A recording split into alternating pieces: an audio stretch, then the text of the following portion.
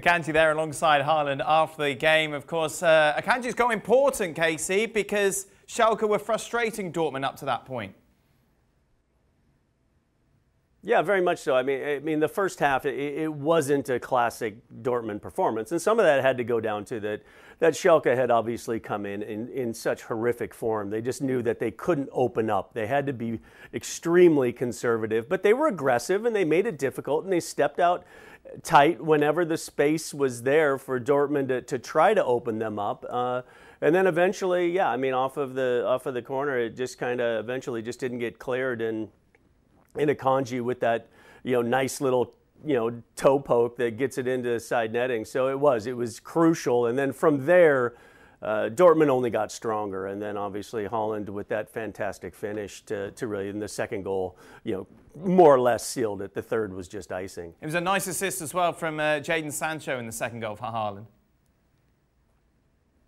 Yeah, very nice. And I think it was great. I mean, when you see what Haaland did when he gained possession, didn't have a lot of help, just kind of pirouetted back centrally, waited for the help to come, gets it to Sancho. But then one thing that I think every striker needs to take a look, every young striker, look at what Erling Haaland did after he passed the ball to Sancho.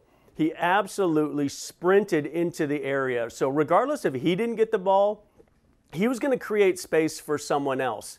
But knowing the quality that he is, the pace that he has, once he got on that run and the pass was perfect, and then the two of them were joking around about his right-footed finish, but it was something special. And to be able to go from that pace, from that distance, and then have that composure just to chip it over the onrushing goalkeeper, it shows why we were talking earlier about Lewandowski is the top goal scorer in the world. Well, this kid is going to be biting at his heels real quickly. And to have that sort of technique, and they were laughing about the fact that normally you just blast it, but to do that sort of skill with your weaker foot, and as he says, he's been practicing with it, just shows kind of his dedication to the cause.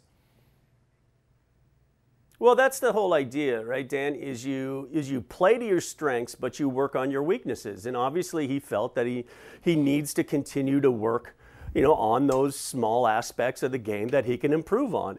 And that's, that dedication to the craft is the reason why certain players who have already the genetic ability, the physical ability, the mental ability, that just makes them that extra bit special. And he obviously comes from a football pedigree, and he's got the work ethic and the mentality to go along with it.